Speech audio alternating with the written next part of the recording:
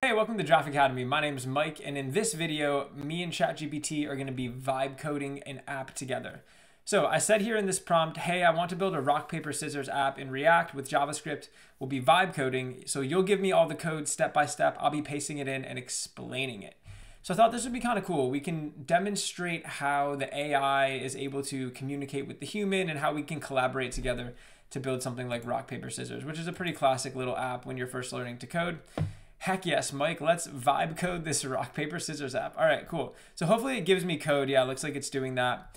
So this is all going to be in React, and I'm just going to be explaining it as we go. So the first thing up here that it's asking us to do, and I'm going to increase the font size a bit, is import use state. So use state is just going to allow us to do all sorts of stuff in React. This is going to allow us to keep track of different pieces of state, and then when they update, it'll update on the browser.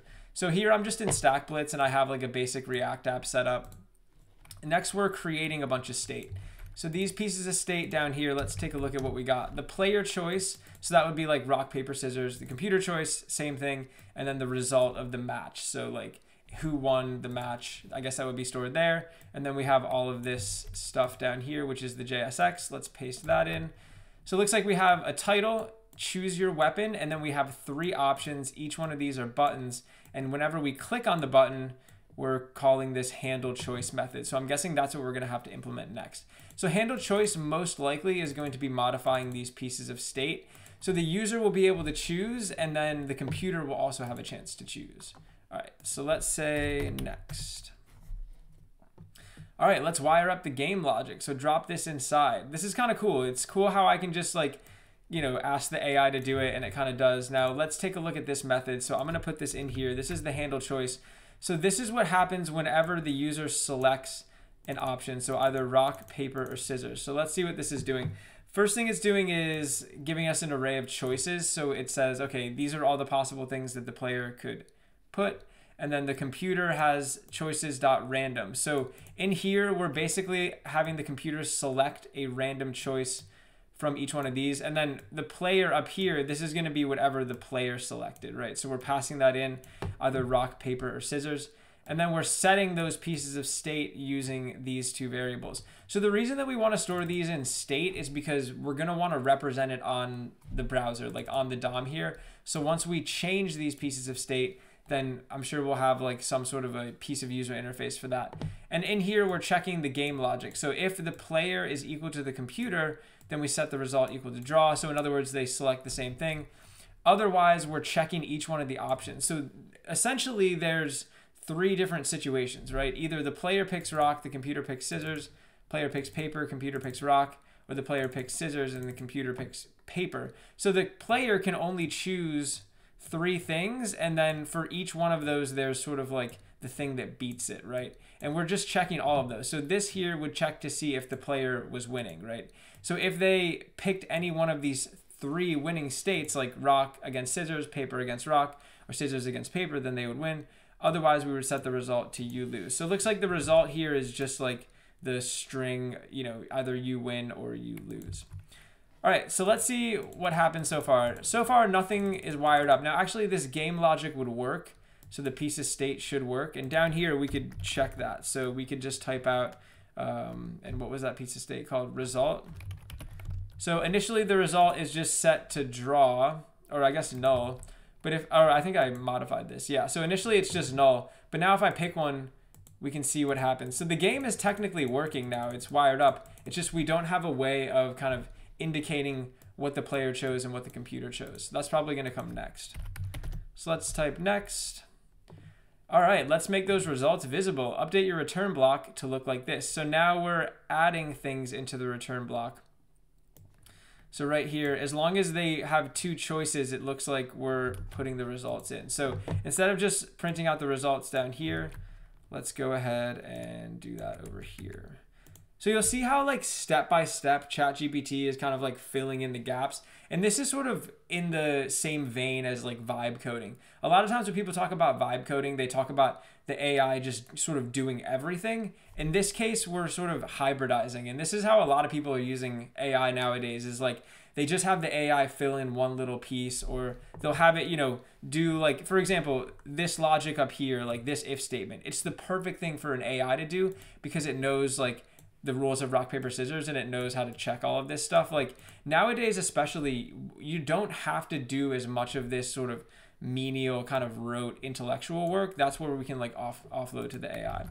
All right, so now we have the descriptions here of what the actual game state was. So now if I click rock, paper, computer chose rock. It looks like the computer is choosing rock every single time. Oh, no, there we go. It's scissors. It's just like really randomly chose rock like 5 times in a row. All right, so we kind of have the basic game wired up. Now I wonder if we can have it create some visuals. Let's make it more visually appealing. And then maybe we can have it like keep track of, you know, how many times the computer's won or the computer's lost. All right, so we have some classes here. Now I'm assuming these are all just gonna work. Let's see how that works. So we can import these into our app.css. So I'm just gonna put them in there. And I just wanna make sure that the class names match. So game container and buttons. So yeah, we have that game container buttons. Let's see if this works. If I just save, and oh, we need to import app.css. Oh, there we go. Okay. I forgot to put the /. All right, it's cool. So now look at this. Just with pasting that in, it actually looks so much better. So let's take a look at some of these stylings. So the game container, this was this whole kind of thing right here. We gave it a max width of 400. I actually wonder if this would, yeah, look, so it even kind of like flexes when we change the screen size. Max width of 400, that's why that's there. Margin is 2 rems, auto padding is 1.5 rems. Yeah, we got some cool background, some color for all of that. So that looks really good. And then for the buttons container, it's just a flex display. So that's why we were able to put these buttons right next to each other. And then for each button, it's just getting these nice little displays as well. Cool, so now whenever we click on these, it just shows the results. And then as well, we got a funny little message. I wonder what happens when we lose. Oh, you lose. Okay, it's still green. All right, so yeah, that's looking pretty good. Now let's keep track of how many games they won, lost, and do a win percentage.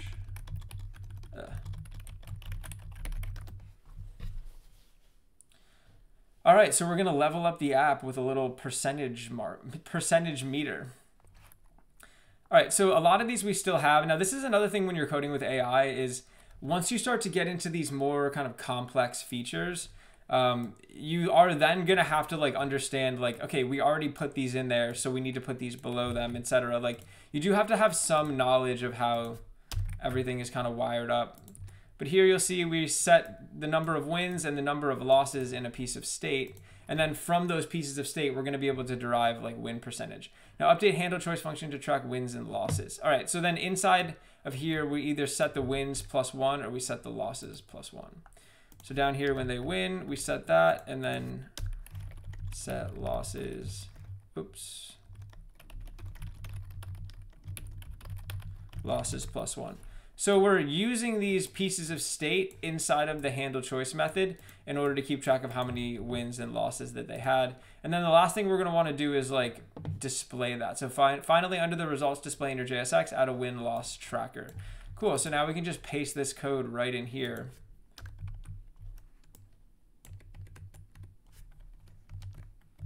All right, now let's see what happens. So, all right, yeah, we got win rate. So losses 1, win rate 0%. Draw, lost again. Okay, there, we're starting to win. This is great. And then you'll see that it's updating in real time. So down here, we're just using some math.round, wins divided by wins plus losses times 100. Yeah, so that's about what we would want to have. The cool thing with the AI is like, for example, this math right here, this might be something that's kind of confusing. You know, a lot of people probably struggle with this. I know that I probably wouldn't have been able to come up with this just right off the top of my head. So it kind of fills in these little areas like that, you know, little things like with math or even like with this if statement up here. I know I mentioned this before. It just allows you to be able to get that kind of low level logic that a lot of times people, you know, really have to rack their brains about. You can just kind of get it for free. All right, let's do one more. This is kind of cool how you can just like build this out so quickly with AI. All right, let's polish the flow. After a result, the player might want to go again without reloading the whole page. Yeah, so I guess this would just be like the play again button would reset everything. All right, so it says under your results section, right after the score tracker, add this. All right, so we'll add this guy in. And that's just play again. So I'm guessing, yeah, like it's just gonna reset everything. Scroll up and add the reset game function inside your component. Okay. So we'll put this alongside the handle choice. So let's see what this is doing. It's essentially saying player's choice is null, computer choice is null, set result is equal to null. And actually, I think what I'd want to do, because like, why do we need the play? I guess the play again would just allow you to keep playing, right? I guess it would clear out everything as well. It's interesting to see how ChatGPT does this. All right, and then we have some CSS that we'll paste in. Can put that down here. So let's see exactly what this did. I'm gonna comment it out. Yeah, so it just like changes the button, gives it like a little gray background and stuff. All right, so let's see what it does. If I click on all of these, play again, just sort of resets everything. Yeah, I don't know that we even like really need this button. Maybe what I'll have it do is, or maybe we'll just ask, why do we need this? Great question. This is where intentional UX design comes. Oh, we're talking about UX now. That's great. So let's break down why do we have a play again button? Player makes a choice, result show, but the buttons to play are always visible. So technically they can just play again instantly by clicking. You shift it into a two-phase experience, the decision phase and then the result phase. Okay, let's see if there's anything else.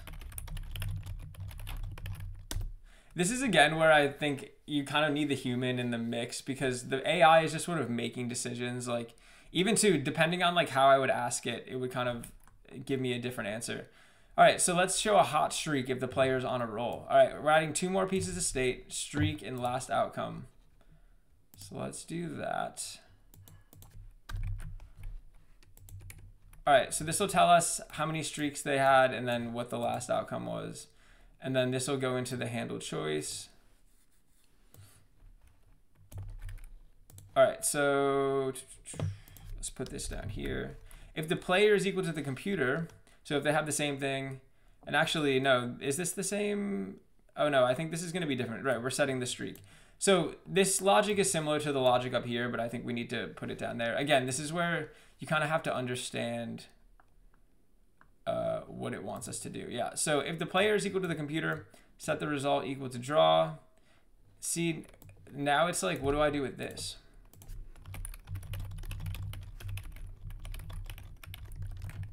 Let's ask. So this was already that logic that we had in there. Nice, that's your game outcome logic. And we're about to evolve it. Okay. Yeah, so in this case, it kind of like gave us new logic. So I think we need to replace it. Let's do this. Okay, so now it should keep track of the streak, like how many times they won. So if the last outcome is equal to win, then you add one to the streak. Otherwise, or no, if the last outcome was a win, then you add one to the streak. Otherwise, you just set it equal to 1. And then set wins win +1. Okay, so what changed? Want to test this? All right, so let's see if this works. So we'll paste this down here, maybe just like right below here. It'll tell us if we're on a streak. So I lost, and then where is that streak? Oh no, it's only gonna show up if we're on a streak. So I'm gonna have to start winning at some point. Yeah, there we go. Okay, you're on a 2-win streak. Oh, and then it goes away. I wonder if I'm in the way of this. Maybe I'll have to remove my face.